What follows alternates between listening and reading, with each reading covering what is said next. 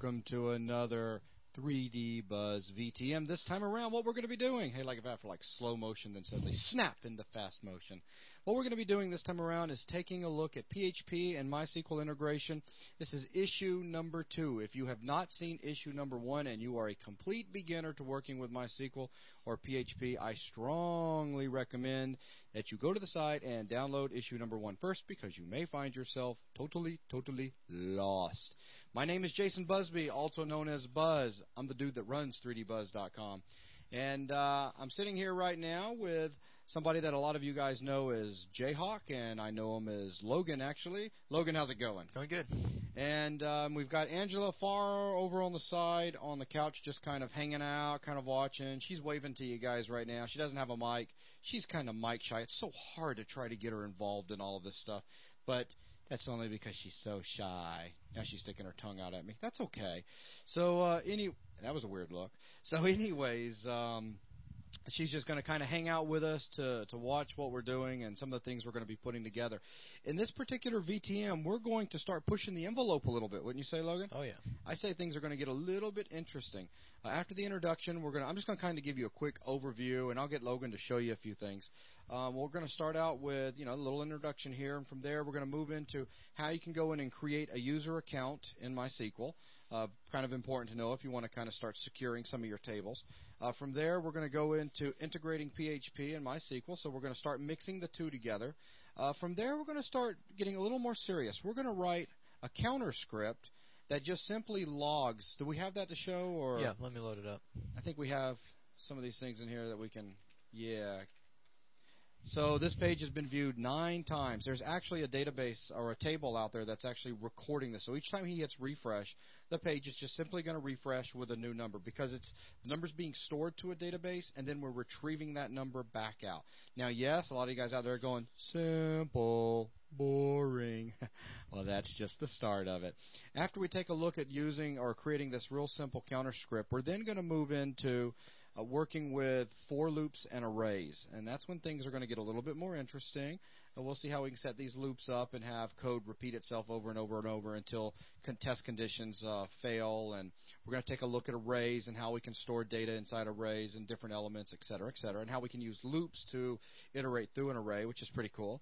And then once you get a good grasp for that, we'll then move into if statements. Did you have something you want to say, Logan? No. Oh, okay. I'm sorry. When we get into if statements, that's where we're going to show you how we can do some conditional testing, if you will, inside our scripts, where we can basically see, how many rows did we get returned? Did the user fill something out? Basically, it allows our script to ask questions, and then we can react, upon, if it's true or false as a result.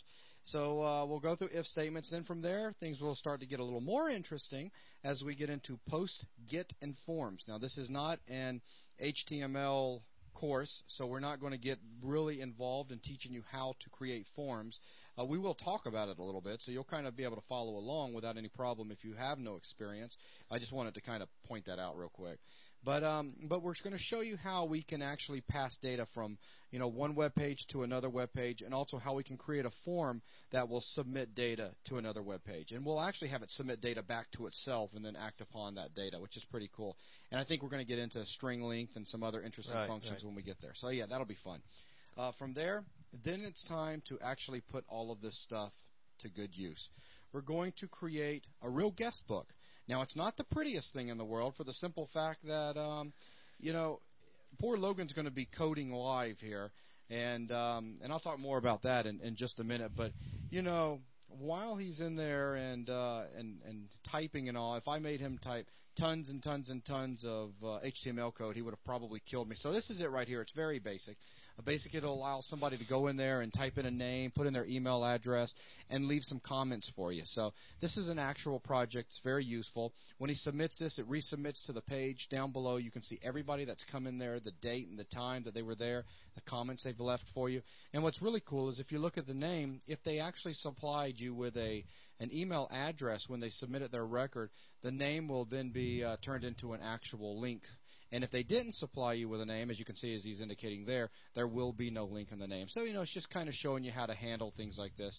And also, you can see that our table, or excuse me, our rows are actually alternating colors. We got a darker gray, lighter gray, darker gray, lighter gray. So we're going to show you how to set all that up too with PHP. That kind of gets us into the modulus command and some stuff like that. So anyways, let's see what else we got going on. After we get done with the guest book, then we're going to take things up yet one more notch. We're going to take a look at how we can create a stat tracker. Basically, it's a statistics system, if you will. This is not something you'd want to use for an extremely heavily trafficked site, somebody that receives thousands and thousands of views a day.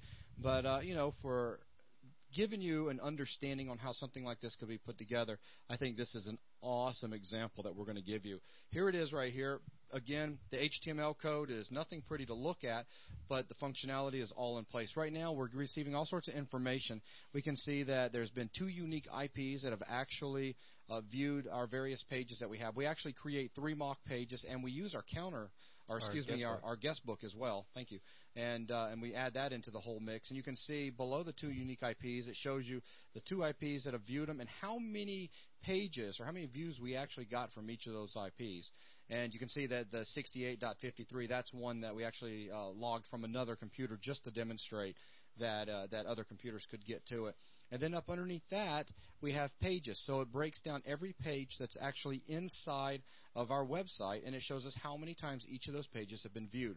And then we take it and make it one step more interesting by, if we go back up to the IP section, we actually turn each of the IPs into a link. And so if you click on one of those, then what it's going to do is it's going to then break down when that person came in, what page it was he looked at. So this guy came in and looked at tracker.php first because we order this by the date timestamp. And we can actually watch, where he walked through on the site. So he went from tracker, then he refreshed the tracker page, and he went to page 1, he refreshed page 1, then he went to page 2, then he went on a link to page 3, then back to 2, then to 1, then to 3, and then finally we add the guest book in last, and he stayed in the guest book adding some stuff. So now if you go ahead and back out real quick, Logan, go ahead and click on the other one. You'll see the other guy just jumped in only for a second into the tracker thing just to see that it actually worked. So and the final part of that is we have all this data we're using to track numbers. We actually use that as a counter in itself.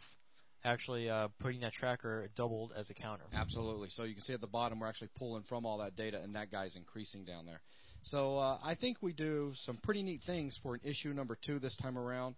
Look for the PHP MySQL VTMs to continue to become more and more complex. We're going to get into adding banner tracking stuff if you have a site that you want to end up bringing advertisers into. We're going to get into some of the PHP graphic things and also executing applications that are stored on your server. We've got quite a few neat things that we can explore, and I think issue number 2 right here is a very nice step into that direction. So with that, I've got one last thing that I want to explain. Most of you out there know who I am, and most of the time I'm the one that does the VTMs. But, I'm just one guy, and right now we're picking up a lot of sponsors, and I've got particular applications that I'm responsible for generating VTMs for them. So what I'm going to do is Logan is now going to start helping me out with some of this stuff on the programming side so that I can stay focused on the 3D side. And in this case, Logan is going to be taking the lead on this particular VTM. Now, I still will be here. I will still be giving him a hard time and trying to fill the dead silent time while he's typing away by singing you songs. Actually, just kidding. But I will probably be talking about who knows what, random stuff probably. And again, it's just filling dead quiet time, that's all. But anyways, Logan's going to do a wonderful job on this, and the bottom line, as long as we get this information across to you and we do it for free, that's what 3D Buzz is all about. And so with that, I would like to welcome you to issue number 2, and let's get started. See ya.